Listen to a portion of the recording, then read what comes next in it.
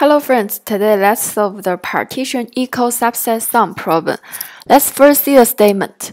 Given a non-empty array containing only positive integers, find if the array can be partitioned into two subsets such that the sum of elements in both subsets is equal.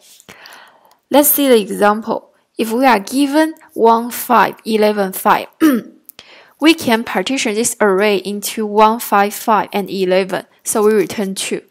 So from this example, we know that these two subsets not necessarily be subarray. We can use the index 0, 1, and 3. So that's a hint. And let's see the example 2.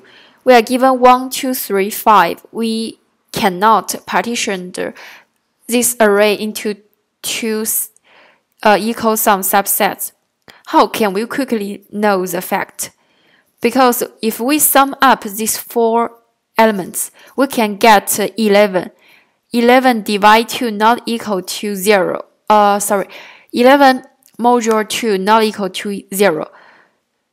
Because all the elements should be positive integers, we can simply return false.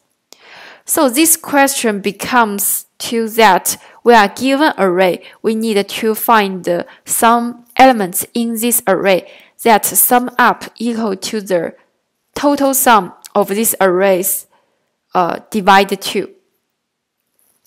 Like if this sum equal to all the elements in the numbers array, the problem becomes we need to find whether we can pick some elements in these numbers to get some divide 2, right? How can we find this fact? Basically, you can think out to use backtracking, because we can start from every index of these numbers and try to sum up other elements and to see whether we can get the sum over 2.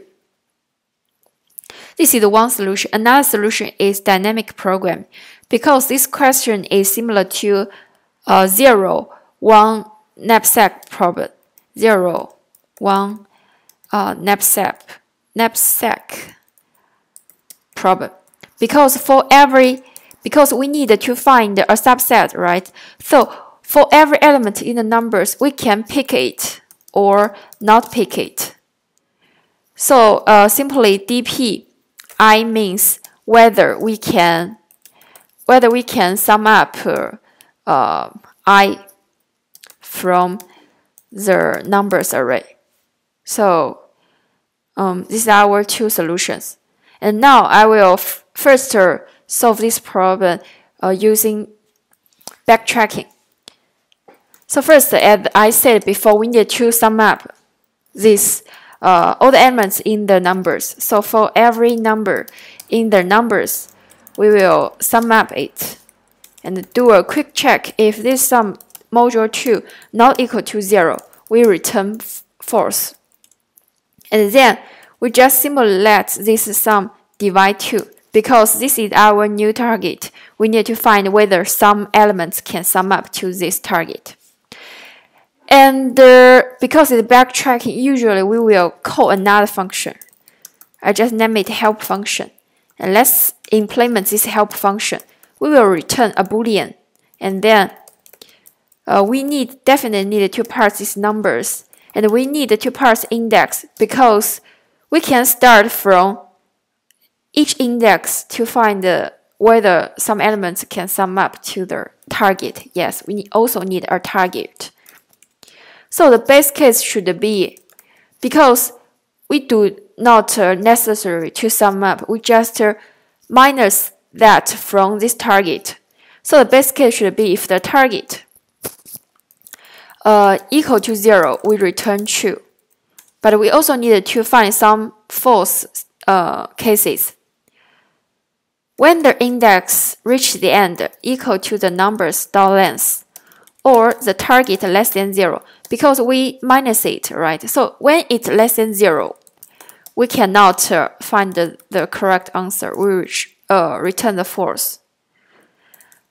But as this, we only need to find one valid partition. So if helper numbers index plus 1 and the targets minus numbers index, if we have find one solution, we return true. We do not need everyone to be true. If one is true, we just return true. But if not true, we need to change the start index, right? But the problem that we may meet the time limited exceed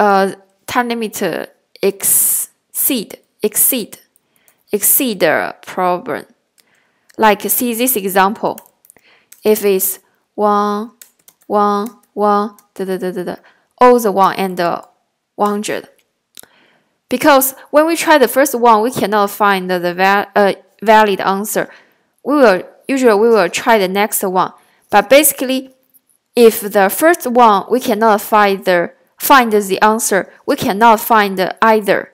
So we needed to skip the same elements. That's the reason we do this part. The next start index should be index plus 1, right? But if this j, we should always make sure this j is valid. So j less than the number's length and the number's index equal to numbers j. If they are equal, we should skip it. So we just let j plus plus. And we just return the helper and numbers, and that will be j. And this should also be targeted because we just change a start index, not an element. So it's also be the target. Let's fill this part. That should be the numbers, and the start index is 0. And the target should be the sum. Okay.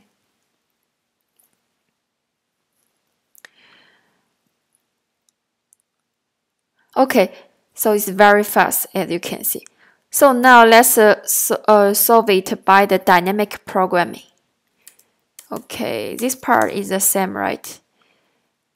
Okay, and then we will use a Boolean array. That means whether we can sum up 2I from the numbers array.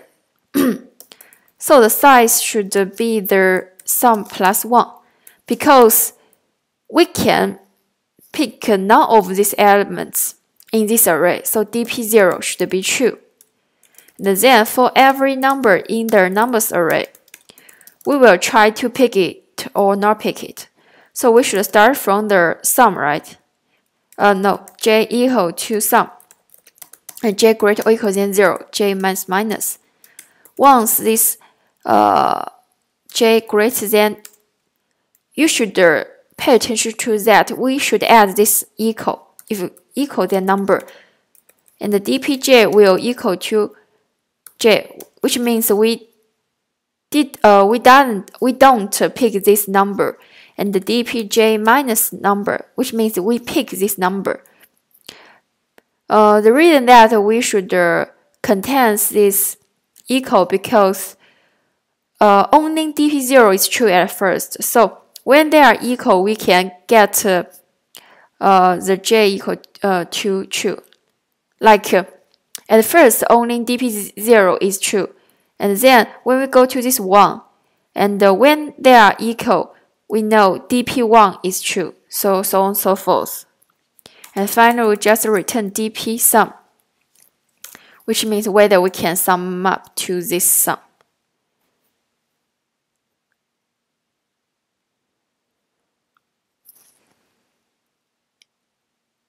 Okay, thank you for watching. See you next time.